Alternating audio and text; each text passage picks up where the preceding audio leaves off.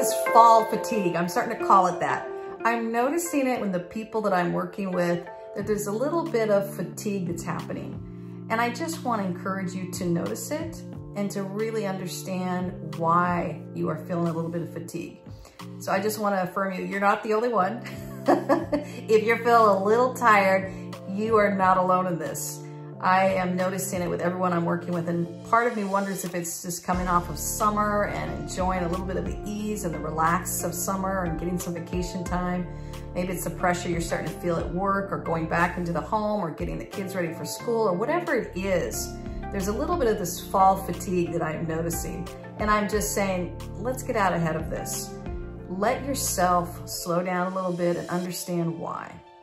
Understand if it has to do with mental fatigue, physical fatigue, emotional fatigue, what's going on in your life, and where is it that you can give yourself a little bit of attention. I'm noticing that my traveling is picking up. My kids are coming in and out of the home. I am moving into more things in my place of work. There's a little bit of fatigue where I feel like I just want to go lie down for a little bit. It's okay. Take that 15-minute breather. You may not have time to go take a week off or take a me retreat. You know I love me retreats. I don't have a time for that as much as I'd like to as well. But we do have opportunities to do something daily.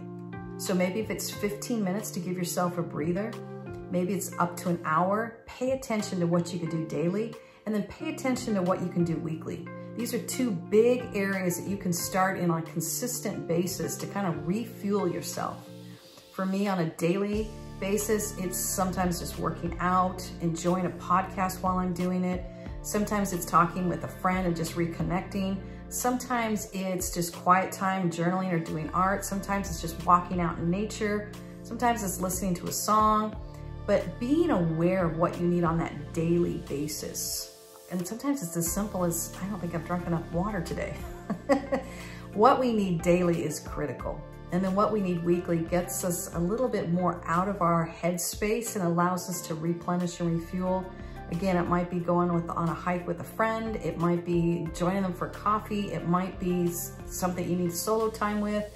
Being really intentional of whether you need me time, alone time, or whether you need friend time, and what kind of friend do you need in that space.